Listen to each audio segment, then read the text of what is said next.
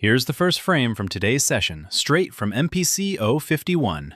No filters, no color mapping, just the raw capture.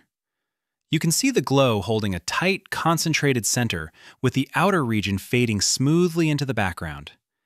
Even at this resolution, there's a faint extension pushing off to the right, lining up almost perfectly with the solar direction marker.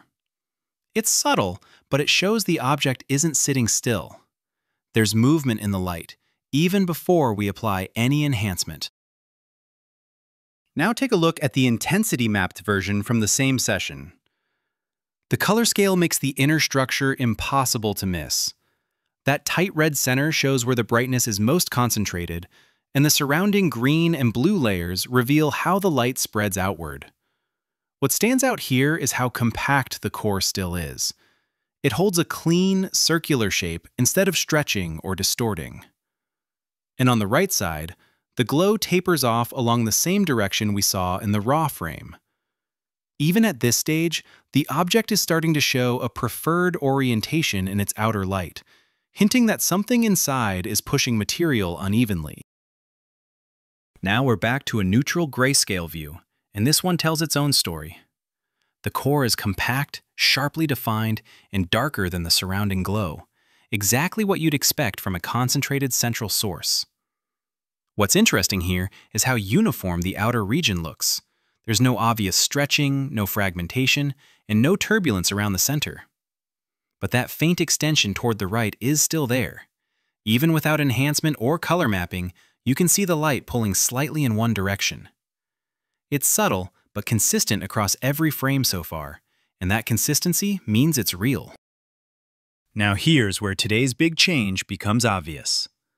This is the rotational gradient version of the same frame, and the filter strips away the soft glow so only directional structures remain.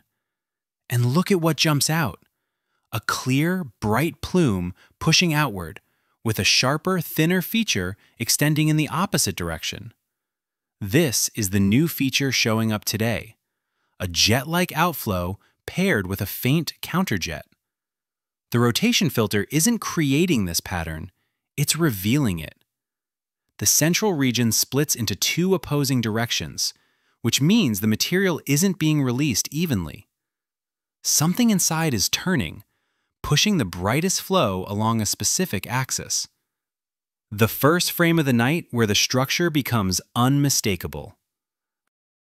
Here's the full sequence from tonight, lined up side by side. When you see all four processing levels together, the pattern becomes much clearer. The raw frame shows a clean, compact glow. The intensity map tightens the core. The grayscale version confirms symmetry without distortion. And then the rotational gradient pulls the mask off completely, revealing the new jet-like feature extending outward with a faint counterline behind it. This isn't a processing glitch. It's the same structure emerging consistently through every method. Each step removes a layer of noise until the underlying shape stands out. And today, that shape has direction, a defined axis where fresh material is being pushed away from the core. This combined panel is the strongest confirmation that something changed inside 3I Atlas over the last 24 hours. Here's the longer view, a full 2-week evolution of 3I Atlas from November 15th through December 3rd, all from the same observatory. When you line these frames up, you can see the transformation happening step by step. In the earliest images, the glow is tiny, round, and almost featureless. By late November, the coma begins to expand, and the light spreads more unevenly. Moving into December, the shape starts pushing outward, along a consistent direction, the same axis we saw in today's high-contrast frames. Nothing here is explosive or sudden. It's a slow, controlled buildup. But the important part is this. Every single date shows the same directional drift, long before today's jet-like feature fully appeared. The groundwork for this change has been visible for weeks. Today is just the moment it becomes undeniable. Now let's put today's behavior in context. This plot compares the dust production activity of 3I Atlas against two well-studied objects, 2I Borisov and comet C/2020 F3 NEOWISE. And the difference is striking. Look at the orange line. That's 3I Atlas. Its AFRA values sit way above both Borisov and NEOWISE across the same heliocentric distances. Not only is it more active, it also shows a much steeper decline as it moves away from the Sun. That means the dust output peaks hard and fades quickly, which is exactly what we're seeing in the images. Sharp directional features instead of a wide, slow-blowing cloud. Borisov sits at the bottom with consistently low activity. NEOWISE sits in the middle with a normal Oort cloud profile. And then there's 3I Atlas, in a category by itself. This helps explain why the new jet-like structure is showing up so clearly today.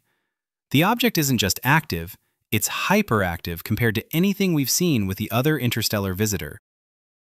So that's where we are right now.